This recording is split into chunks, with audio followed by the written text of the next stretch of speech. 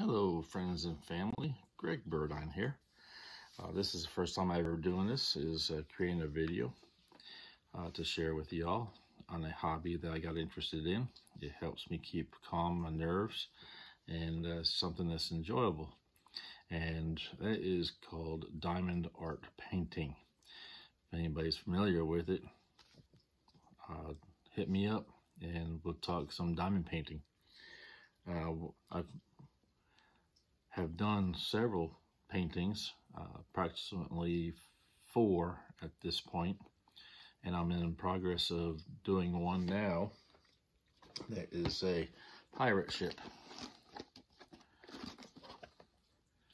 And this is a kit put out by Diamond Art, and it is what they call a round diamond painting. It's a full canvas, which means that the whole entire canvas is nothing but diamonds, or what they call drills. And so I started doing this one, and it is very detailed, so I had to do it differently than I used to do other ones. So I'll show you how I broke this down so that it'd be easier to work on. Also, what I've done is I have this arts board. It has these clips here that will hold my canvas and makes a good working surface. So I have something that I can lean on. Now, to help me better, since my eyes aren't all that great, I went out and got this Dots light, which basically is a LED light board. And what you do is you plug a USB plug into it. It has, if you see right here, has the USB plug. It has 3 light settings, from medium, or from low to medium to high. And what you do is you lay your canvas over it, and then you can see your little codes that you follow to put your diamonds or drills onto. So here, let me plug this up here.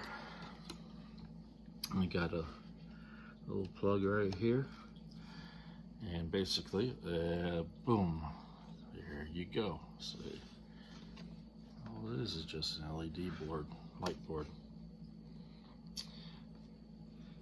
Now, what I do is I take my painting.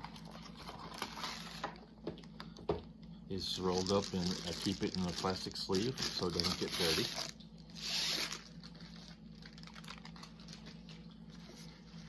And then I roll it out. Now, because of what I'd done with this painting was tape it off in sections. So I'm doing one section at a time. So this is what I've already done. Let me turn this off because of these. So this section is what I've already done. There you go. Right here. I'm right now working on this little section here. And what I do is I flip it around this way, so I'm not getting into my working section with my hand. Now, basically what this is a fabric canvas with glue that's applied to the surface, and the glue is there to keep these drills into place. And this is coated or covered over with a plastic film. As you go to doing your different sections, you peel the plastic film apart. Well, in this case, I used a saran wrap, because my plastic film that I had wouldn't fit the section.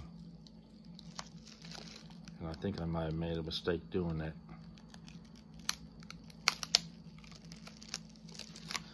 It's hard to get off now. Hopefully tonight I'll be able to get this section done and I don't have to worry about it anymore.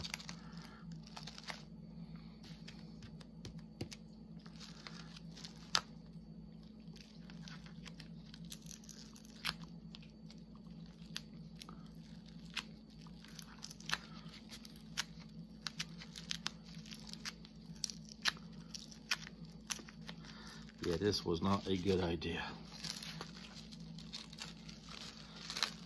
It does not want to come off.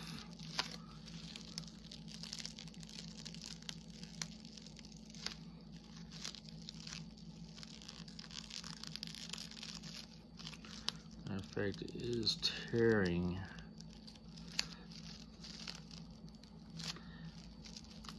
Not releasing from the glue.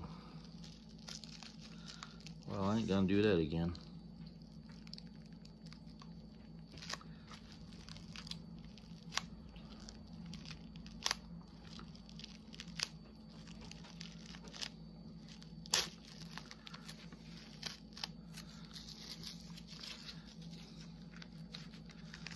Yeah, we're not gonna do that again.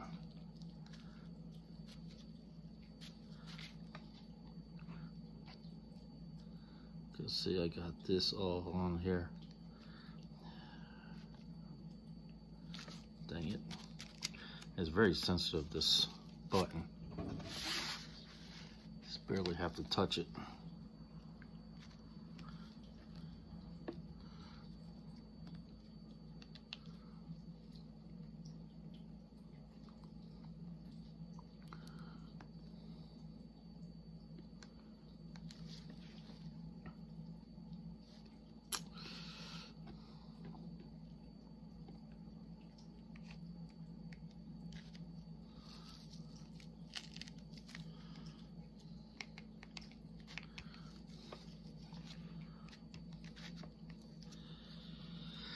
Alright, well, it's time to,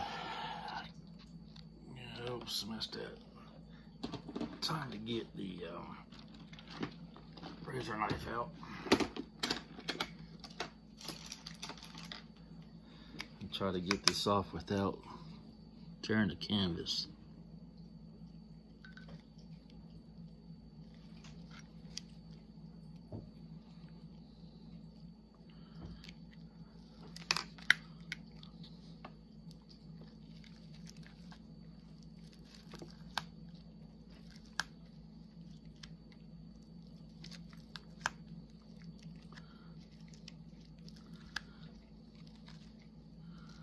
Tried using wax paper at first, but the wax paper tore off onto the glue, so it wasn't good to use it either.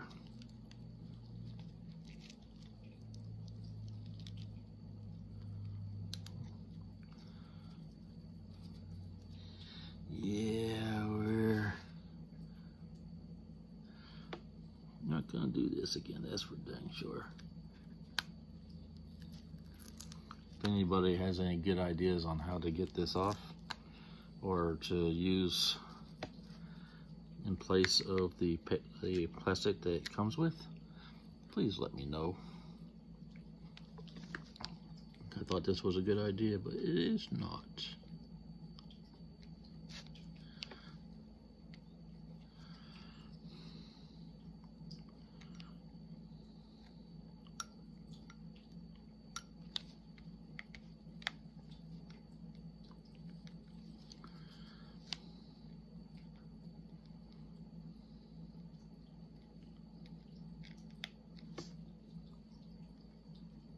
I know it's hard to say on the video because it's hard for me to see looking at it.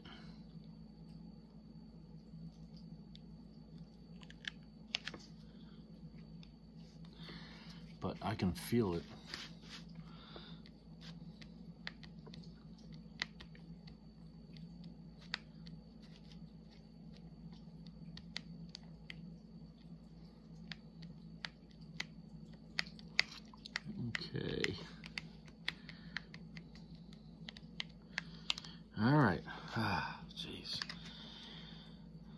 Let's see if that'll work. Alright, so now that I got that up, let me secure my canvas. Okay.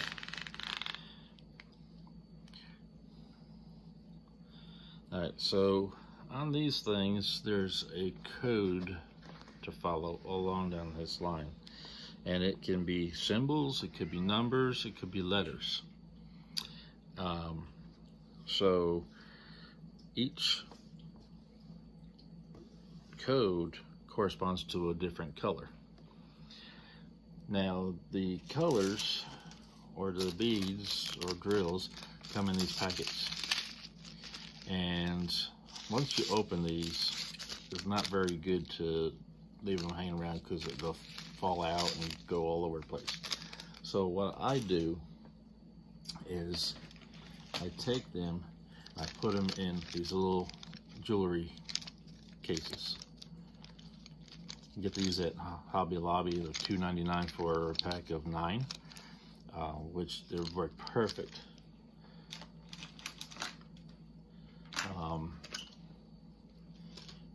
And then I've got little drawers or totes that I keep them in. I label them with the actual number of the drill, because you can, with diamond art, you can get replacement drills at any hobby place. Hobby Lobby has them, Michaels, what's the other place that I go to? Joann's Fabrics. They've got all these, and so basically they're all in a little container. I put labels on them, and they're nice and secure, and they just don't go anywhere. Okay, let's see.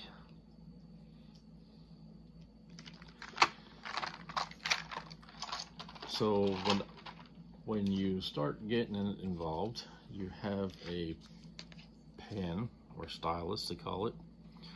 This is one I bought. It's by Diamond Art. The kit comes with them, but they're kind of small and hard for me to hold on to. This one's a little more aerodynamic, or not aerodynamic, but it's better for gripping. You have these little trays that you put your drills in. Shake them out so that they're nice and flat. Let's see, I'm going to work on, let's see, I'm going to do a diamond here, and this 8322 is the number. So I pull out the box, because I got them all in number order, and look for 8322, and here we go. 8322. Whoops, dropped it. 8322. It's a, like, I don't know, what you call it, more of a yellowish color. So what I do is I take the tray right here, and I take these and dump them out into a tray, just like that. Put the case to the side, and then you take your tray and you shake it back and forth until the drills are in a upright position, something like that. Okay, and then you take your stylus. You have these little waxes. You take your stylus and you dip it into the wax, turn it a few times like this. Now on your tip of your stylus, you have wax. So you come over here and basically you pick up your drill like that, so it's right there on the tip. And then wherever you see a triangle with a circle around it, that's where you put these down, just like that. Now, many people have different ways of doing it. Some people go one line at a time and they go through different colors. I like to do one color at a time because it gets too confusing if you have too many colors at one time. And I just go along the line until I see a diamond with a circle, and then I just keep plugging along. And see, right now it's hard to see, so what I do is I turn the backlight on, and now I can see it better.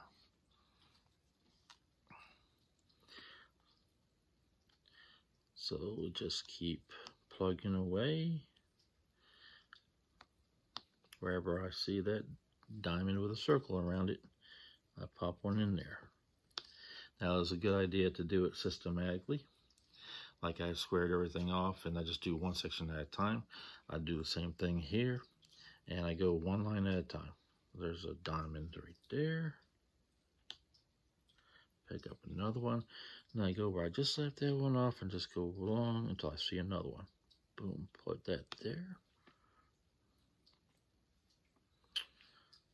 There's another one there.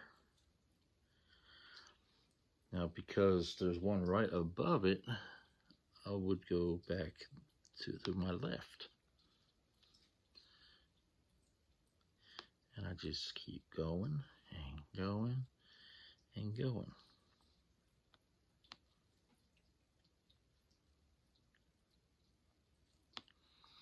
Just like that. Until I finish all the diamonds with the circles. And then I go on to my next color, which would be a P, which would be at 8389, which looks like it possibly could be a tan. But that's pretty much it. If you have any questions, you can drop me a line. My email is gburdine08@gmail.com. That's GBURDINE08@gmail.com. Or you can look me up on Facebook or on Twitter. TikTok. If you have any questions, holler at me. Thank you.